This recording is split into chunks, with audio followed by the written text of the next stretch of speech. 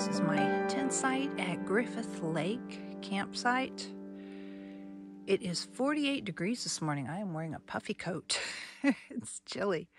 And it felt really good sleeping all night in my sleeping bag. I wasn't hot. I'm getting my winter gear back in a couple days.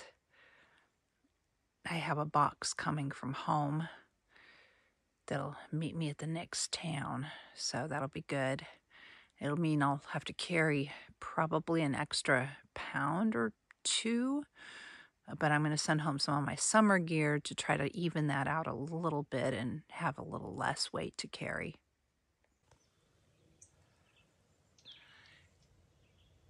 Early morning at Griffith Lake.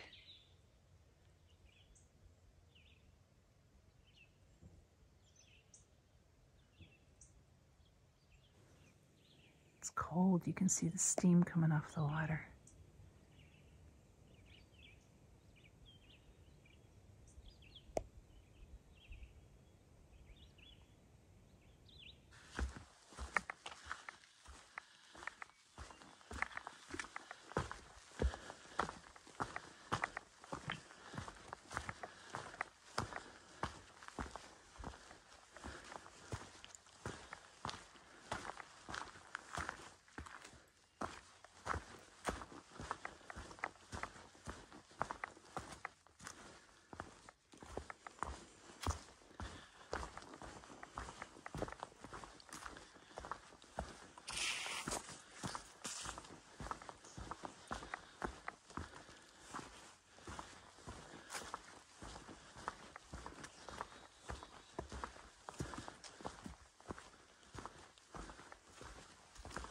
Well, this should be fun.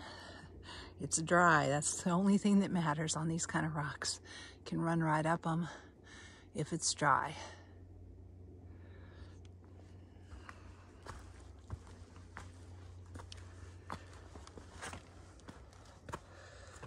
Well, maybe not run, but get up them anyway.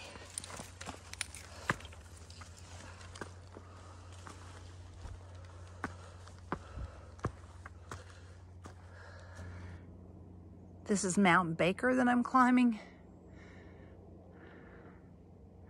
So far, this is fun.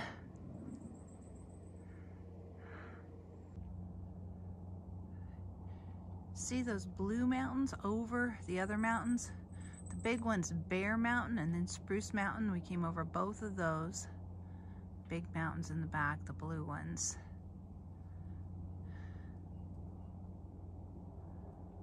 That's Dorset Mountain there. We didn't come over the big one there. But look how beautiful it is up here. Just unreal.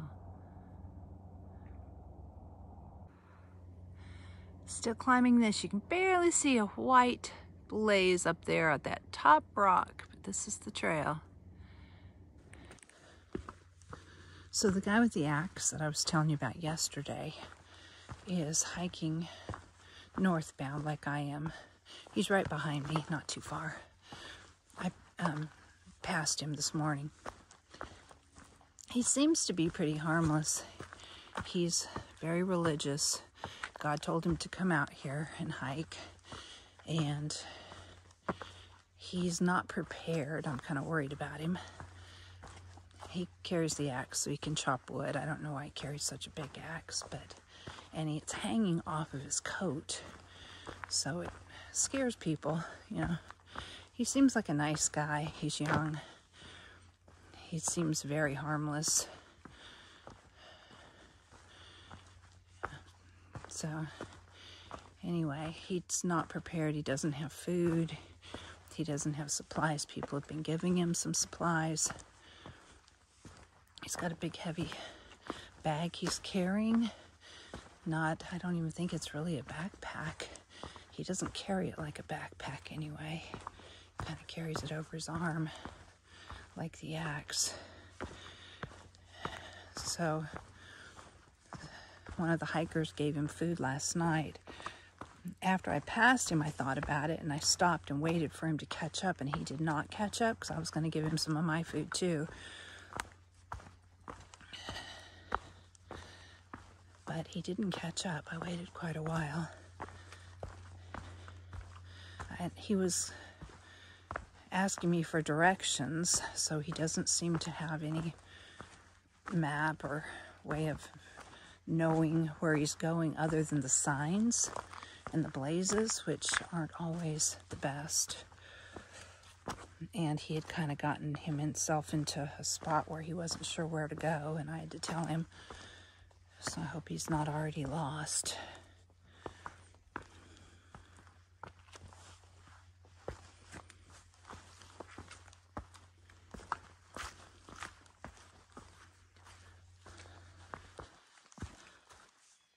It's pretty cool. Right now we are in the southbound bubble.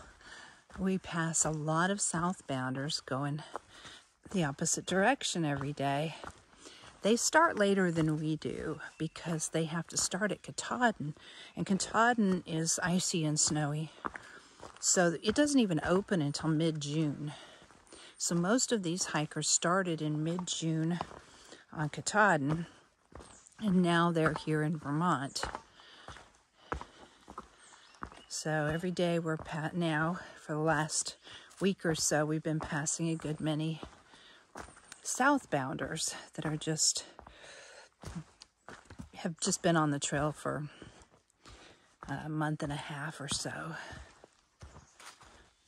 But they've already done all the hardest stuff on the trail, which is kind of cool. We've done a lot of miles on the trail, but they've done the hardest stuff, the Katahdin and the Whites being the hardest.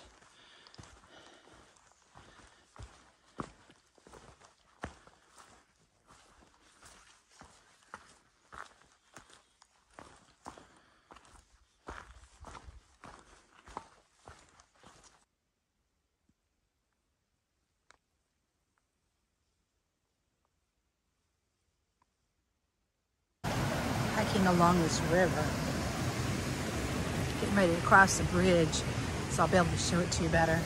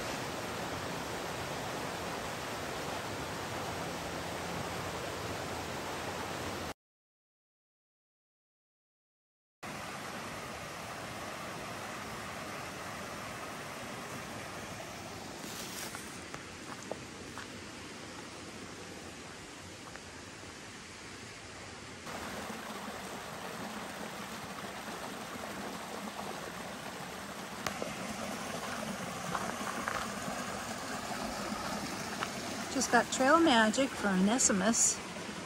We met him, Linda and I met him way back. I can't remember if it was New Jersey or Connecticut, but he was sitting beside the trail in a camper and gave us ice cream sandwiches.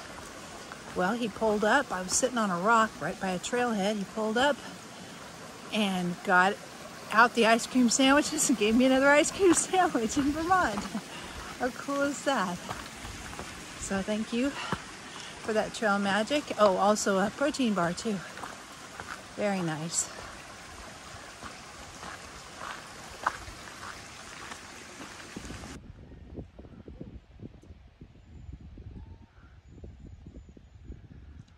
Can you see the people up on top of that rock?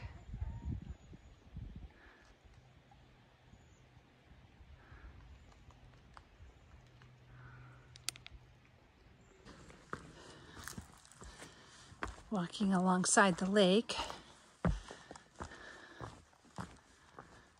So pretty through here. I really like Vermont, except for all the mud. But it hasn't been quite as bad today. I've had a couple days to dry out.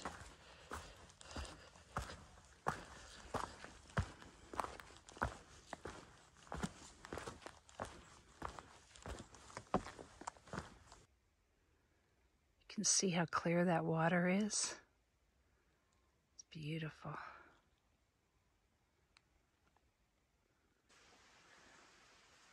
A last look at the lake. We're hiking away from it.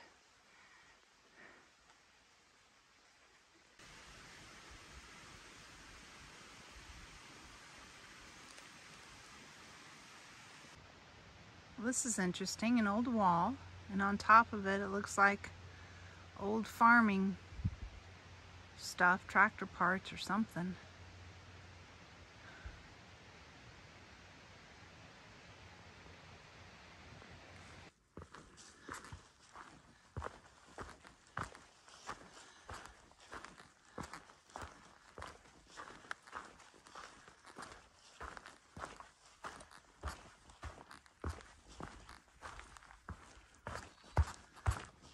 Very quiet here. Again, just like birds. I heard some birds earlier, lower, but once we get up here in the higher mountain, there's just no birds. It's very strange.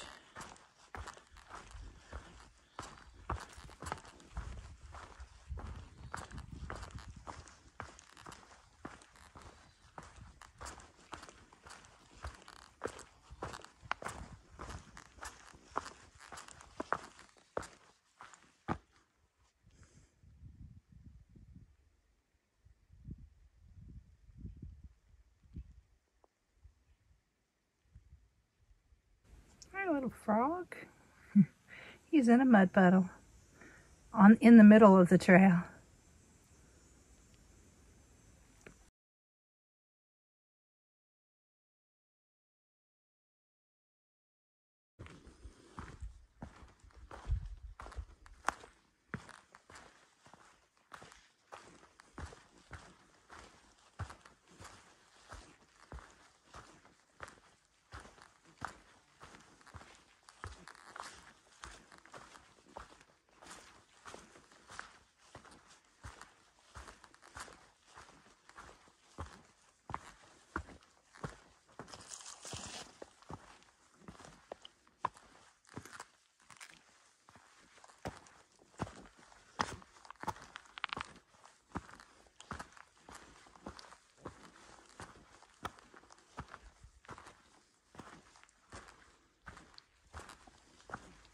Oh, I have seen pictures of this.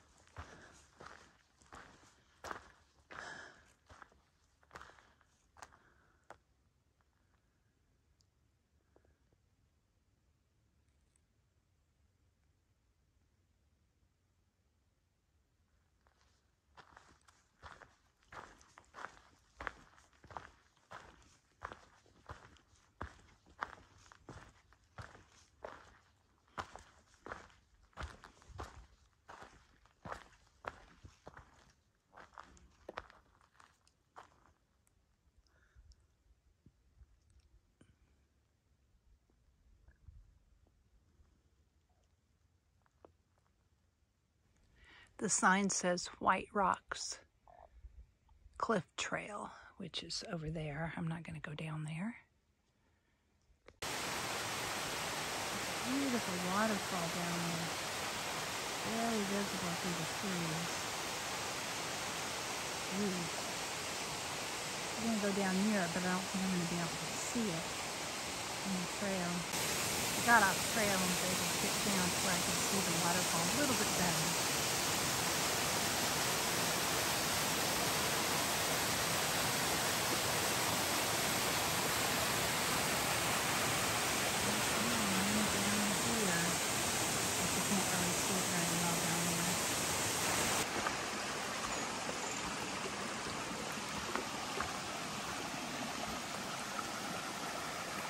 I'll get across here.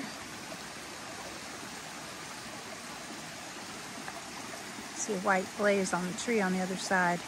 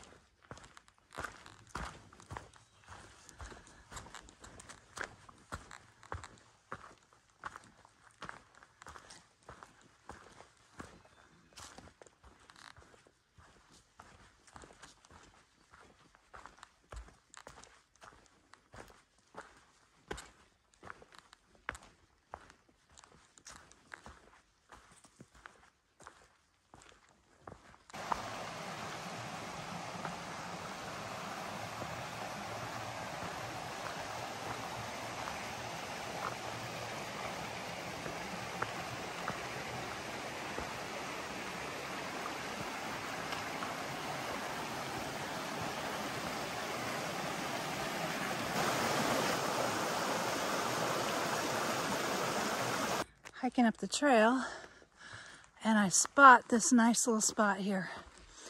It's about 6:30. I'm tired. I'd like to eat and go to sleep. I've already put in, I think, 16 miles or maybe more. So I think this might be home for the night. This looks like a great spot. And I've got enough water. I don't need a place with water, access to water. So this is a nice spot to set up a tent. So there's actually several nice spots to set up a tent.